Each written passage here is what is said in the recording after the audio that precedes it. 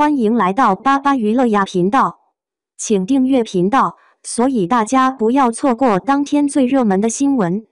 我们今天的时事通讯包括以下内容：檀健次演技翻车，没完没了的玩油腻，再帅气观众也会腻。观众们等待整整1年的《长相思2》终于与大家见面了。这个暑期档仿佛为《长相思2》专门开了绿灯。往年每年都有多个平台的大剧争锋对抗，但今年的 S 加古偶剧中，只剩下《长相思2》孤军奋战，没有竞争对手，这部剧就有更大机会爆红。首播上线的《长相思2》果然没有让大家失望，一上线就登顶猫眼热度榜，迅速成为最具数据优势的爆款。然而，随着《长相思2》剧情的发展，这一季的表现却不如第1季那么出色。《长相思2》存在的主要问题在于剧情节奏。虽然这部剧的核心主题是虐，但首播情节却给人一种为赋新词强说愁的感觉，令人不适。预告片中的精彩片段一段比一段吸引眼球，但目前的剧情节奏尚未达到真正引人入胜的高潮部分。能够继续观看的观众通常是被演员的出色演技和迷人颜值所吸引。在第2季的剧情中，由杨紫饰演的小妖存在感明显减弱。此前以大女主视角出现的她，现在成了用来磕糖的工具人。不过，杨紫的表演仍然充满共情力，她的每一次情感戏都让观众不禁鼻酸。成为王姬后，小妖变得愈发沉默寡言。他的笑容尽管看起来十分亲切，但总隐含着淡淡的忧伤。剧情中有一段，小妖终于无法控制情绪，崩溃痛哭。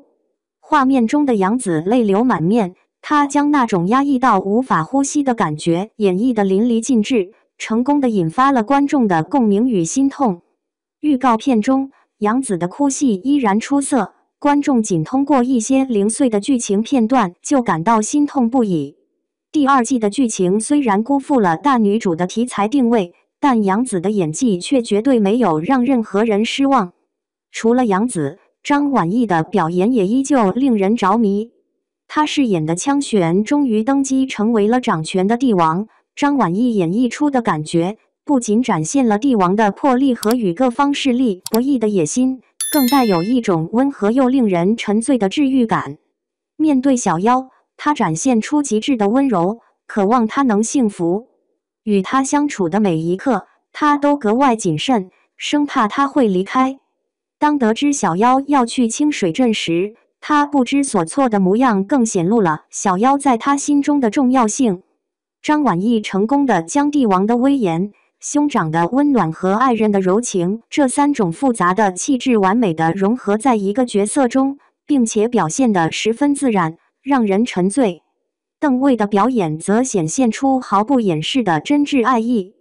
在扮演涂山璟时，他欺骗了小妖，导致他对他充满了怨恨，而他自己却感到无可奈何，内心矛盾和深深的懊悔。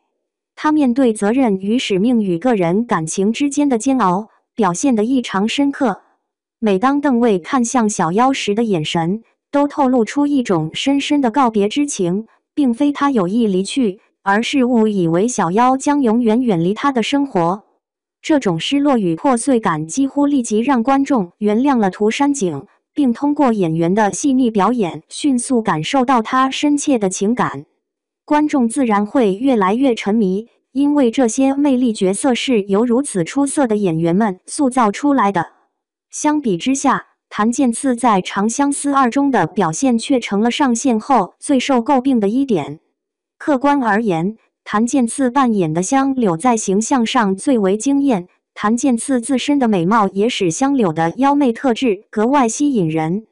当香柳以满头银发和一袭白衣出现时，檀健次的脸上浮现出一种神秘而破碎的神情，他那深邃的眼眸、坚毅的面庞以及立体精致的五官，将妖王那不食人间烟火的清冷演绎的让观众为之震撼。香柳的绝美容颜使他在热门 CP 中一直是许多观众心中的理想男主。然而，有时高颜值只能供人欣赏，在美的外表也无法掩盖演员的演技不足。也许是因为檀健次成名过于迅速，在《长相思2》中，他显然带着一种自觉帅气的油腻感。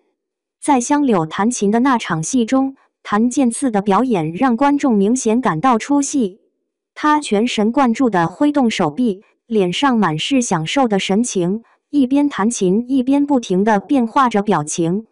他的每一个动作都似乎在传递看本琴师迷不死你的潜台词。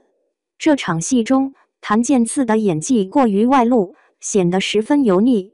他夸张油腻的表演方式不仅破坏了这场戏，还摧毁了香柳这个角色的魅力。要明白，香柳的角色设定一直以来都是偏向清冷和内敛的。他最大的吸引力在于那种喜怒不形于色的淡漠与疏离。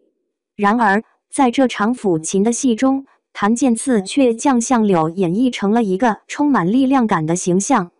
在这一场戏中，观众唯一能感受到的就是杨紫的精湛演技。檀健次在旁边几乎把古筝弹出了电吉他的声音，而杨紫却硬是一点儿都没笑场。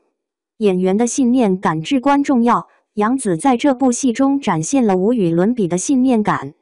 当然，檀健次本人也注意到了网友对其表现油腻的吐槽。在之前的一次直播中，他对这些质疑做出了回应。让观众感到欣慰的是，檀健次态度十分诚恳，他接受了大家的评价，并认可了观众的批评，承认了自己在表演中的不足之处。在这方面，檀健次比那些在演艺圈里死性不改、油腻至极的演员更值得信赖。檀健次一直以来都是一位演技非常出色的年轻演员。自从他在《猎罪图鉴》中开始崭露头角后，更多观众开始认可他的表演实力。他的表现非常突出，无论是原声台词还是情绪塑造，都表现得非常到位。然而，演员总有状态不佳的时候。